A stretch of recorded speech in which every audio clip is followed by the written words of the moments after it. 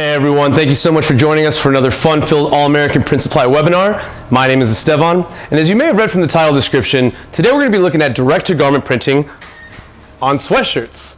Now, before we dive into it, I do want to mention really quick our brand new loyalty rewards program.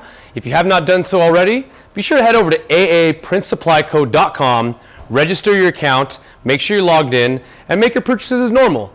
What will happen is you'll begin to accrue points back on every dollar spent, good towards future needs on the website. It's that easy, and it's our way of giving back and saying thank you and trying to build a lasting relationship between client and company. Also, if you haven't been to the YouTube channel yet, it's going to be AA Print Supply Co. on youtube.com. Make sure you head over, tap that red subscribe button, hit that post notification bell so you never miss any of our awesome print-related content. We have product tutorials, spotlights, past webinars, and a lot more coming. So once again, that's AA Print Supply Co. on youtube.com, and drop some thumbs up if you enjoy any of our awesome videos. Now, as I said, today we're going to be diving into sweatshirt direct-to-garment printing. Now, if you have a DTG printer, if you've been looking at it, you probably have a good idea on how the process goes with printing t-shirts. There's going to be many parallels between the sweatshirt printing and the t-shirt printing, but we are going to be making some adjustments to our settings. Now, to compare, the first thing we do with both processes is going to be our pre-press. This is also the perfect time to adjust our pressure.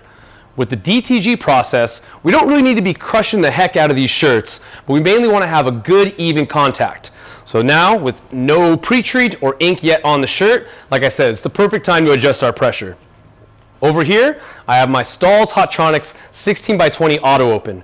Great heat press, great support, even better warranty. We're looking at lifetime protection on the heating element portion of the machine, and Stahl's has 24-hour technical support.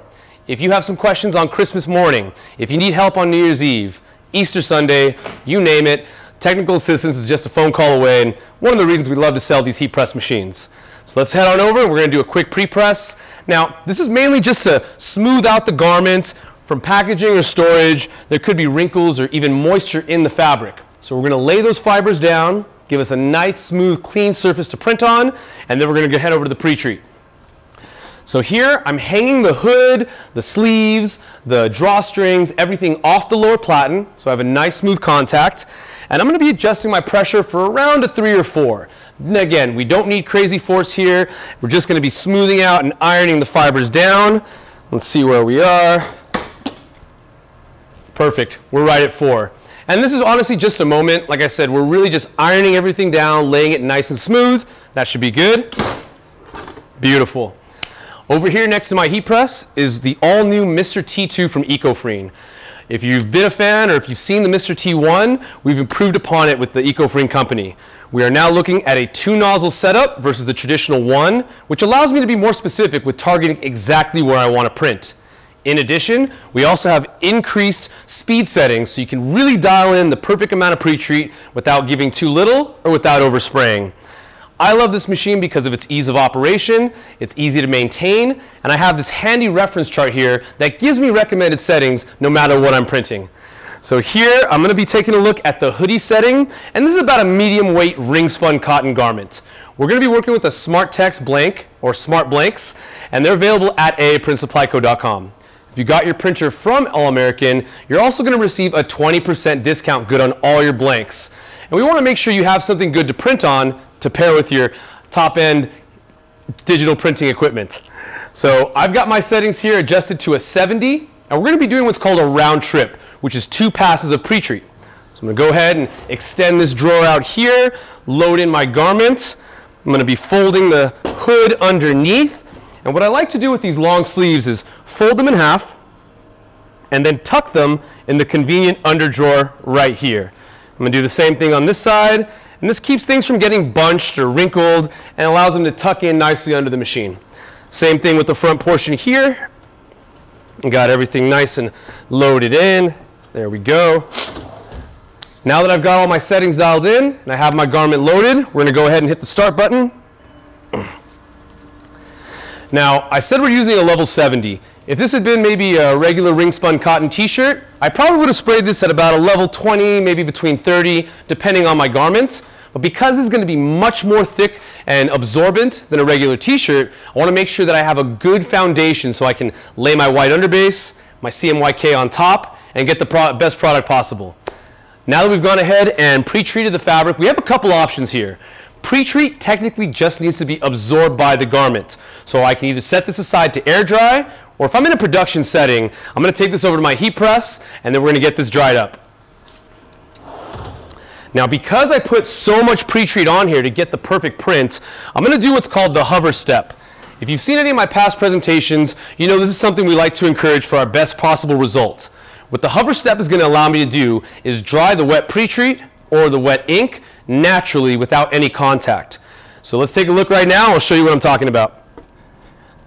What I'm doing here before I actually close the machine is the hover. And all I'm doing is lowering this heating element nice and close to the wet fabric. Now, the longer the hover, I would say the better, as much as your patience will allow, but you give this about maybe 10 to 30 seconds of hovering. We're going to just start drying that pre-treat. You may even see some of the steam kind of coming off of the garment. And I would say the longer you can hover, the better for the actual fabric print. We're going to go ahead and leave this here. Now, for more information about any of the products or processes, be sure to hit that chat in the Zoom link or visit us at aaprintsupplyco.com. This is going pretty well over here, and this honestly should be a decent hover. Now, before I actually do close down the machine, I want to make sure that I always protect my heating element from any sort of wet ink, or in this case here, wet pre-treat. I don't want any of that getting onto my heating element or possibly onto my next garment. So what I'm going to be using here is my thick coated double-sided sheet, and this is going to act as a layer of protection between the heating element and any wet substance that could be on the garment. It's going to allow all the temperature to go through and give me a nice dry. Speaking of temperature, I am running my Stahl's Hottronic 1620 auto open at about 350 degrees Fahrenheit, and I'll just be changing up the amount of time between presses depending what step I'm on. We're going to go ahead and close this down right now. Make sure those drawstring cords are not in the way. Again, I want to get nice, smooth, even contact. We're going to give this about half a minute here, and after that, we'll be ready to print. Stay tuned. Now that we've successfully dried our pre-treated black hooded sweatshirt, it's time to start printing. You may recognize my co-star on stage with me. This is North America's #1 selling direct-to-garment printer, the Epson Shirt Color F2100. If you don't know about this printer, make sure you head over to the YouTube. It's aaprintsupplyco.com. We got loads of awesome content, but the machine speaks for itself. It's going to be our weapon of choice for our direct-to-garment printing today. Let's get started. Now, compared to doing a regular t-shirt, we are going to be adjusting our platen height. Ideally, we want our platen to be as high as possible so that the inkjet spray from the printhead does not get too wide. The closer we are to that printhead spray, the more crisp and detailed our resolution is going to be on our final print. The lower it is, the farther and wider that spray is going to get, and we may get some blur or lose some of our distortion. So I'm going to be trying to send this in at a level 3. We'll see if that's going to be acceptable for the sensor in the machine. With direct-to-garment printers of the past, a common issue was head strikes. That's where the platen actually makes contact with the printhead, throws off your registration. That's downtime, that's service, that's money.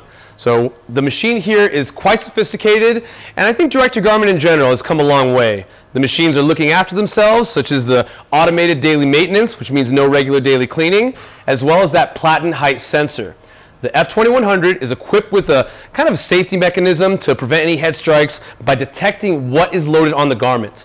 If the t-shirt is not perfectly flat, or if it's sitting too high, the F2100 is going to recognize this as a potential threat and a possible head strike. The machine's going to yell at you, and it's going to ask you to adjust that platen height, or possibly just flatten out your t-shirt. Again, I'm going to try and send this in on a level 3. We'll see if it accepts the platen height. I'm going to load this on here, managing the center point by judging off of the stitches on my neck seams. I got this here. After I've centered my garment on the platen, I'm going to secure this in place with my included hoop. Lock this in right there. I'm going to tuck these sleeves onto the conveyor tray so nothing gets caught or dragged. We're ready to send in the file. Let's see if this gets past the sensor.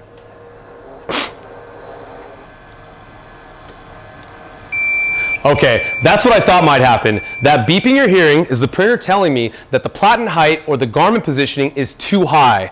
So I'm going to go ahead and hit the button that brings the conveyor back out, and we're going to adjust the platen height. Now, there's a lever on the side of the platen that I'm going to release downward, and then I'm going to move the height adjuster 1 notch lower. So now we're sitting at about 3.5. I'm going to try and send the job now to see if this will be acceptable. I could drop it all the way down to the highest or the lowest level, and it'll print fine, but again, I do want to be as close as possible. So I trip the sensor again. If you're keeping track, that puts me at a 3.5. We're going to go ahead and release that lever once more, and this will put me at about a 4. Go ahead and lock it back in. Hoop's nice and in place, and I think this time it'll print. Again, guys, this is a safety mechanism to prevent any sort of head strike with the garment, and it's beeping again. So it looks like 4.5 is going to be our magic number. Let's go ahead and adjust this one more time here. Drop my lever.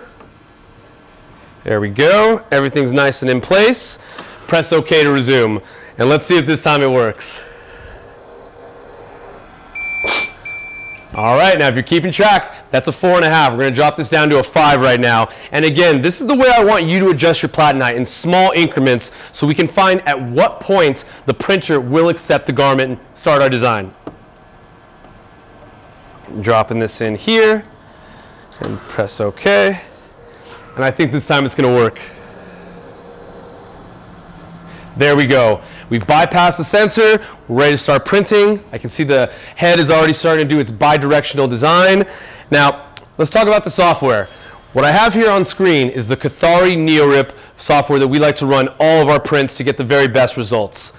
You're going to be looking at an average ink savings of up to 40%, as well as faster data transmission. This is thanks to almost simultaneous ripping and printing.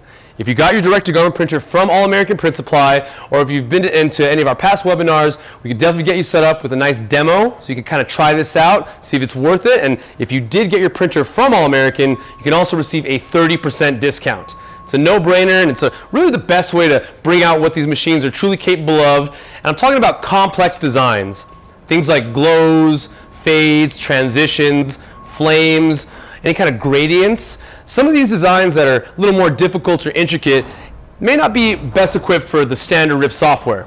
Again, guys, to bring out the very best, I highly recommend giving the Cathari NeoRip a shot. And for more information on that, you can drop a line in the Zoom chat here. And the design's already coming out amazing. Now, as far as my quality settings, I'm running this on what we call high resolution. This is going to be printing at about a 1200 by 1200 DPI. And for you garment creator user out there, I would only send in my sweatshirts on a level 6. What both of those settings are going to give me is 2 white underbases. Mind you, I may not need that necessarily on a regular t-shirt, but because this is so thick, so absorbent, and really a whole different animal, I want to make sure I get my very best, same bold, bright vibrancy. And this is going to be accomplished by level 6 in GC, or if you're in the Cathari NeoRip software, what we call high resolution. And again, this is approximately a 1200 by 1200 DPI. Mainly what it comes down to is 2 white underbases versus 1. We already got our first white underbase level going, and I think we're starting our second here. Can't wait to show you guys how awesome this machine is going to print. It's that easy, guys. As you can see, it's a very repeatable process. You know how to make t-shirts. It's just minor adjustments here and there in our pre-treating process, our pressure settings, our platen height, and the amount of pre-treat that we're applying. We're going to give this just another moment to wrap up. Make sure you stay tuned. We're going to show you the final product in just a moment. You don't want to miss this. All right, guys, now that we've got our print all completed, we're almost done. It's time to cure. Now, on a sweatshirt with the level that we printed, there's a good amount of ink here. Again, guys, that was 2 white underbases, nice layer of CMYK on top. So we're going to be drying this a little bit differently. Now, the hover step that we reviewed when we were doing the pre-treat, same thing here. Let me place my sweater back onto the heat press. Now, it's a water-based ink, so by doing the hover step, we're going to start evaporating some of that water portion. Again, we're drying this a little more naturally without the contact. We're going to get the best, most vibrant result possible. We were letting this cool for just a moment, so we shouldn't need to wait too long at this step, but again, the longer the hover, the better in my opinion. And this should probably be okay. Now, once again, we're going to be protecting the heating element from this wet ink by using our thick double-sided sheet. So we're just going to go ahead and place this right over the print. And again, we're pressing at about a level 4. Now, because of the amount of ink that we have on the garment, I want to be pressing this for about a total of 1.5 minutes. Now, if you've seen our past presentations, we like to break up the cure into 2 actual presses. As I said, it's a water-based ink, and you'll see at the end of the first 45-second timer, when it pops open, it's going to breathe some of that steam out. By doing this, we're preventing that steam from kind of circulating in the garment where it would normally otherwise be trapped. On certain more sensitive fabrics, this could actually scorch the design. So we want to make sure that we're protecting our print, that we work so hard to pre-treat properly, get a gate print on, and this way we can have a final product that we're all happy and proud of. So this is wrapping up here. It's about to pop up. I want you guys to pay attention really quick, and you'll see some of this steam. Hopefully that shows up on camera. Oh yeah, look at that. That would normally otherwise be trapped inside of the machine, circulating continuously. Let's go ahead and close this back down. We're going to give this one more 45-second press. We're doing this at about 350 degrees Fahrenheit. And that's going to be approximately a level 3 or 4 pressure, and wait for this to finish up. But with good settings, there's no reason that our products can't be retail ready out of the heat press. Again, guys, if you do have any questions or you'd like to move forward or discuss this closer with the representative, be sure to drop your contact info or let us know in the Zoom chat. Someone will be able to reach out to you. I think we have a contact form in there as well. And after this, we're going to throw it to a brief PowerPoint presentation, just recapping some of these steps so you guys can repeat this at home. And we are almost done over there. And this is going to be dried up and ready to go. Goodness gracious. Let's see it. Now, as always, you do want to exercise caution. Temperatures are going to be above 300 degrees, so everything's going to be a little hot. But I want you guys to see how beautiful this print came out. Look at that detail, all that resolution, that nice bright white.